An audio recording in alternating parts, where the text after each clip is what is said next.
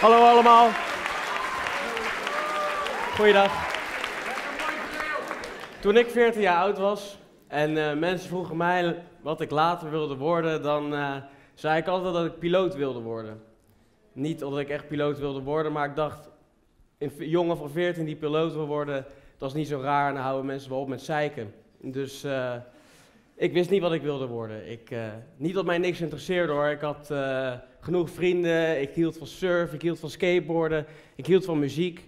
Ik hield van een beetje gitaar spelen, maar echt wat ik wilde doen, dat wist ik niet. Voor mij veranderde dat allemaal op 31 januari 2006, toen ik met mijn 2 beste vrienden naar een concert ging in de Heineken Music Hall. We gingen kijken naar de Foo Fighters. Ik weet niet of iemand die kent. Ja, gek. Love it. Love it. Nou ja, ik was echt bij het derde nummer was ik echt helemaal verkocht. Dit was wel het vetste wat er ooit gemaakt was. Ik bedoel, de harde drums, de harde gitaren, alles, de harde zang. Ik vond het helemaal geweldig. En buiten het feit dat het ontzettend goede muzikanten zijn, waren die nummers super simpel. En kon je dat heel makkelijk meezingen. En dat merkte je in die zaal. Die hele zaal die vulde zich met energie. En dat explodeerde bijna. En dat wou ik graag even laten zien. Is hoe je een zaal kan exploderen. Nee, hoe simpel het kan zijn. Het vetste rock intro, naar mijn mening ooit gemaakt, is All My Life. En dat gaat alleen maar zo. Dit is alles.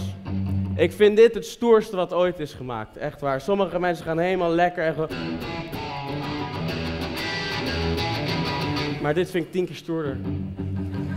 Echt waar. En ik dacht, nou dit is zo simpel, dit kan ik ook. En mijn 2 beste vrienden dachten dat ook. En wij gingen samen een band beginnen.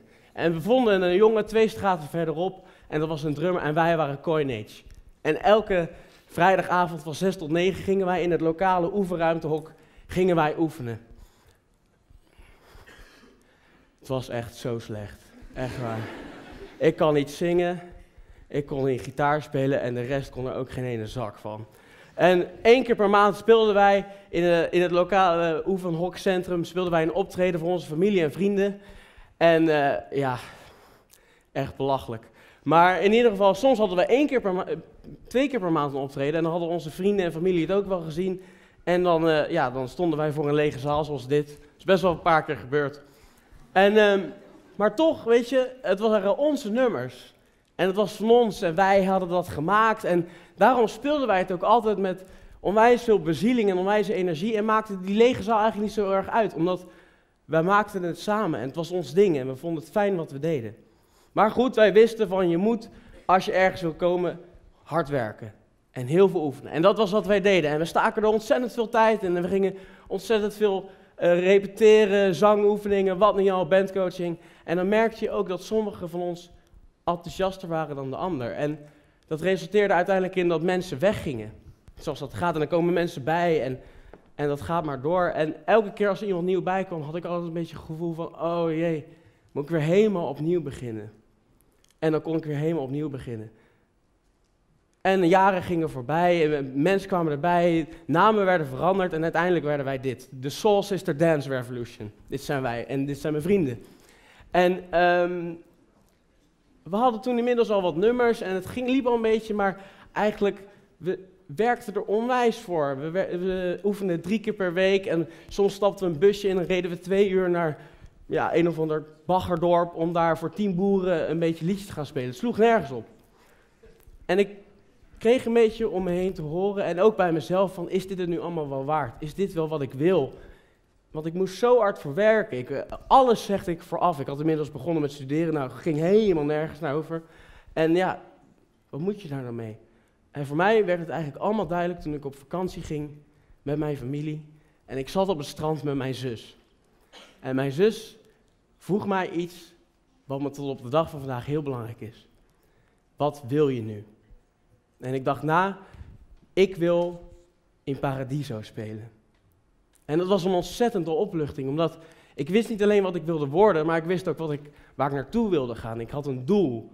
En dat was zo belangrijk, want dan wordt het opeens iets van, oké, je kan in stapjes gaan berekenen, hoe ga ik mijn doel bereiken? Ik kwam terug van vakantie en het woord plan was al vaker gevallen. En mijn bandleden die hadden precies hetzelfde gevoel. Ja, we moeten een plan maken en we moeten bij elkaar blijven. We moeten met elkaar zorgen dat we dit gaan regelen. En dus wij gingen op zoek en we dachten van oké, wat moeten we doen? We gingen een album maken en we gingen op zoek naar een producer. En wij kwamen bij Bas van Wageningen van Direct. En die had precies datzelfde enthousiaste, precies dat van ja, samen muziek maken en dat samen ook echt uitdragen als een band.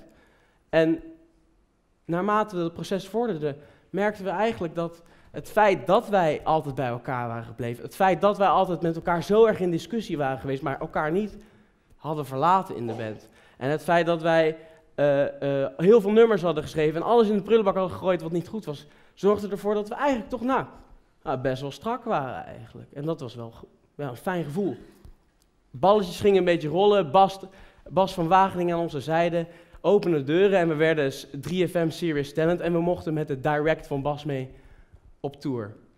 Dat zorgde ervoor dat 1,5 jaar later, nadat ik tegen mijn zus had gezegd dat ik in Paradiso wilde spelen, in Paradiso stond. Weliswaar als voorprogramma en weliswaar niet, kwamen al die mensen niet voor mij, maar het was wel zo dat ik stond er toch. En ik stond er met mijn vrienden en met mijn muziek. En wij hadden daar met z'n allen ontzettend hard voor gewerkt. En dat was wat voor ons belangrijk was. Onze plaat kwam uit die we helemaal zelf hadden gemaakt, waar we elk nummer zelf van hadden geschreven, alles zelf hadden bepaald. En we werden genomineerd voor een 3FM Award. We werden voor Beste Rock 3FM Award. Dat zijn wij. En balletjes begonnen te rollen. We speelden elk weekend wel ergens in het land. We speelden festivals, was helemaal te gek. Dit is op Live I Live in Den Haag, waar wij vandaan komen. En Den Haag, awesome.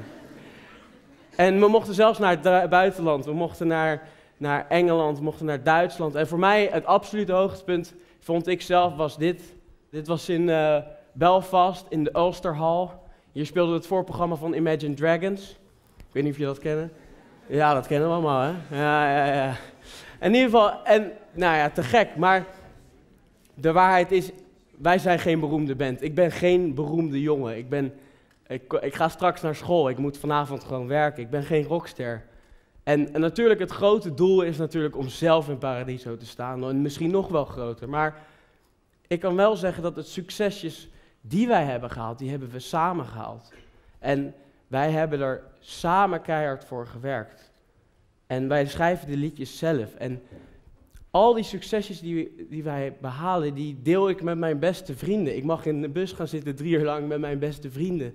En het is fantastisch. En dat is waarom ik in een band speel. Bedankt voor jullie aandacht.